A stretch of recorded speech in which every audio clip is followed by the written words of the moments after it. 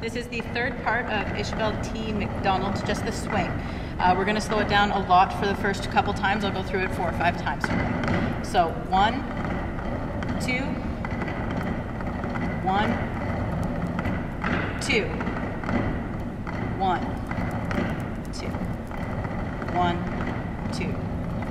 So again, hit, out, stall, push out, wheel, out, stall, 8, double. 1, 2, 1, 2, 1, 2, 1, 2. So I'm going to bring it up a little bit in speed. 1, 2, 1, 2, 1, 2, 1, 2.